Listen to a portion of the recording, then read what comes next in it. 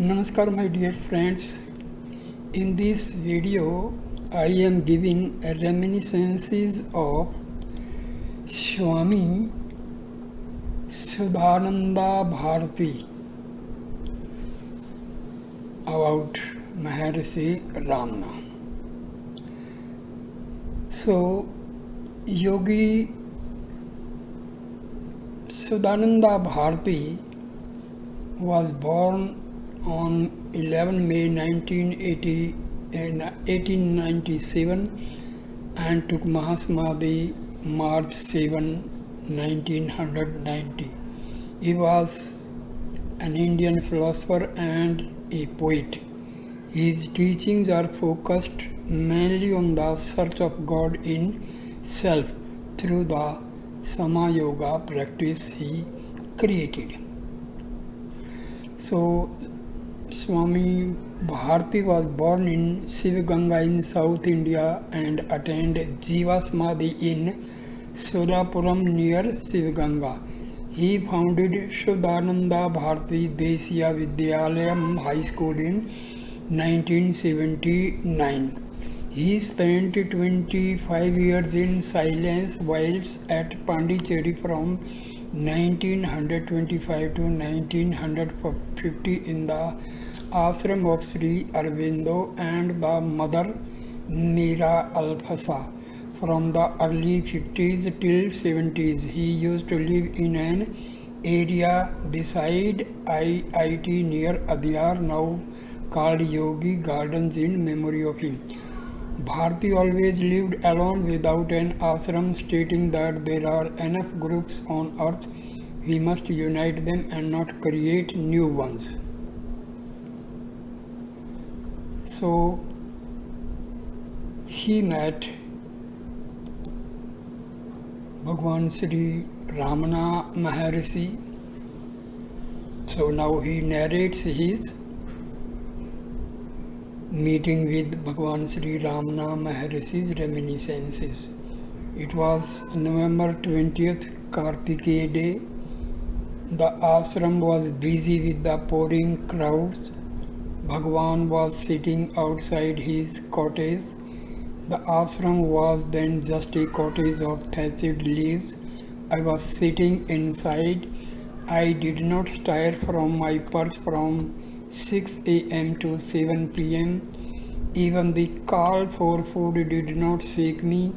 My friends had come that day to take me to Pondicherry. I was rather unwilling to leave the presence of this dynamic force.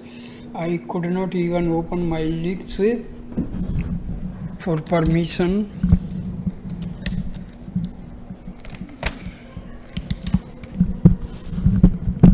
ये तो बड़ी गड़बड़ करता हूँ यार मैं.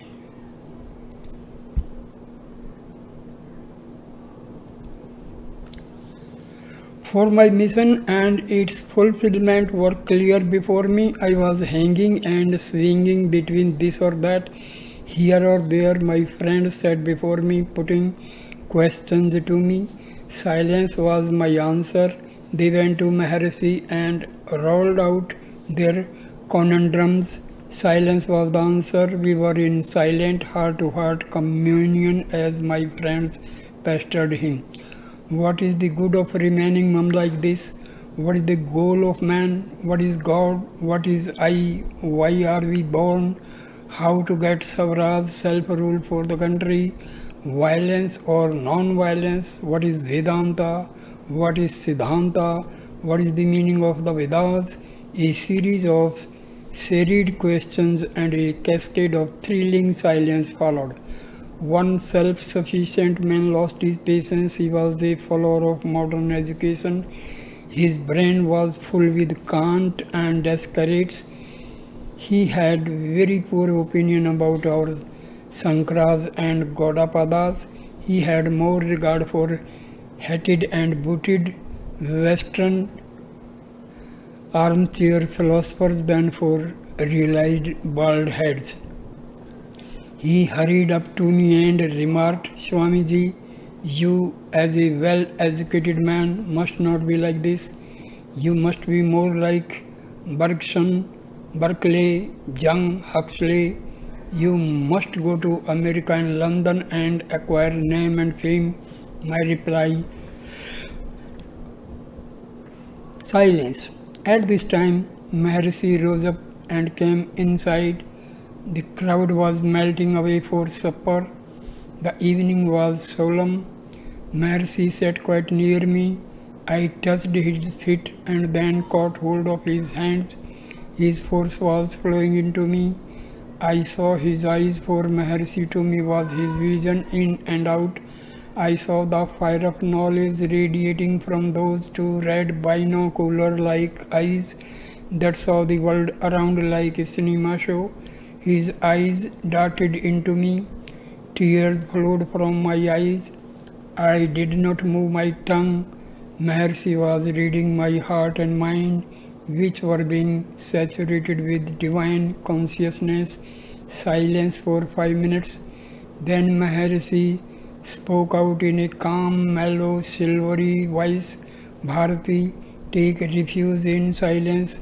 You can be here or there or anywhere, fixed in silence, established in the inner eye.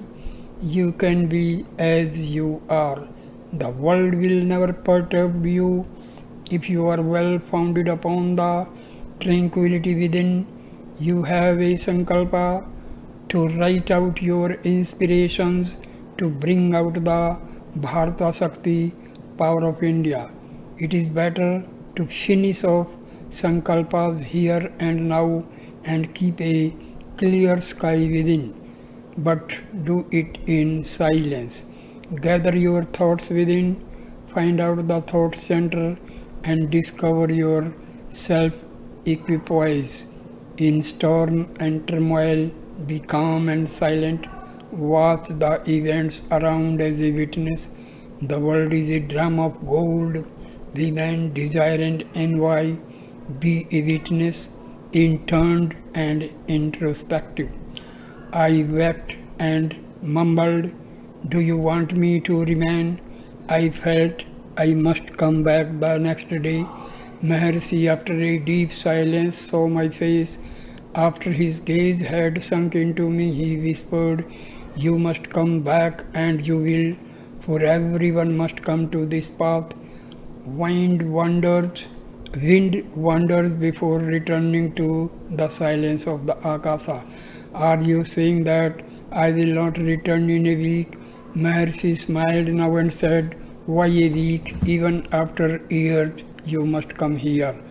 Only take refuge in silence, allow karma to work itself out and march on in faith. You will not miss the goal. With this he fell into a trance while I fell at his feet. 1 hour passed, then half an hour more. My philosophically inclined friend also stood there, struck dumb. His questions were rushed into silence. I placed a lump of dates into the hands of the Maharshi. He took a piece and returned the rest to me. I understood. Today's date is a sweet one. It is the date when I received the message of silence. I must taste in silence each date of my life by having communion with the divine. For 2 decades, I was silence itself. Years later, I returned. The former simple ashram had disappeared. The body of the Maharshi had disappeared. But the vibrating presence whispered into me, silence, yet more silence. So, this was the Reminiscences of Swami Shuddhananda Bharti. So, he was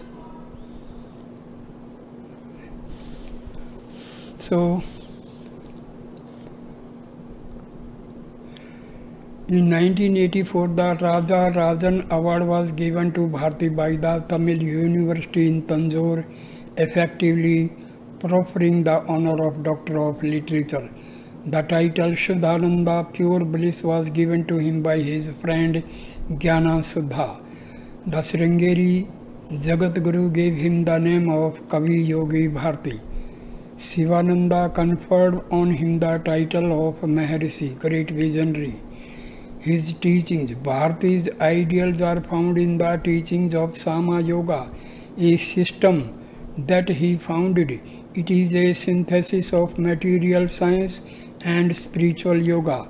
Sama Yoga is also the basis of a future spiritual socialism according to Sivananda. He wrote around 250 published works, 173 in Tamil, 50 in English, 10 in French, 4 in Hindi, and 3 in Telugu. Apart from these languages, he was also conversant with Sanskrit, Kannada, Malayalam, and Urdu. He is the first translator to have done both verse and prose renderings of the Tirukular in English. Through his writings, Bharati attempts to demonstrate the manner in which the divine was woven throughout his life. His magnum opus Bharata Shakti is a monumental and unique work, a book for all ages, says Sivananda, in which Bharati described his ideal. One humanity living in communion with a single God in a world transformed.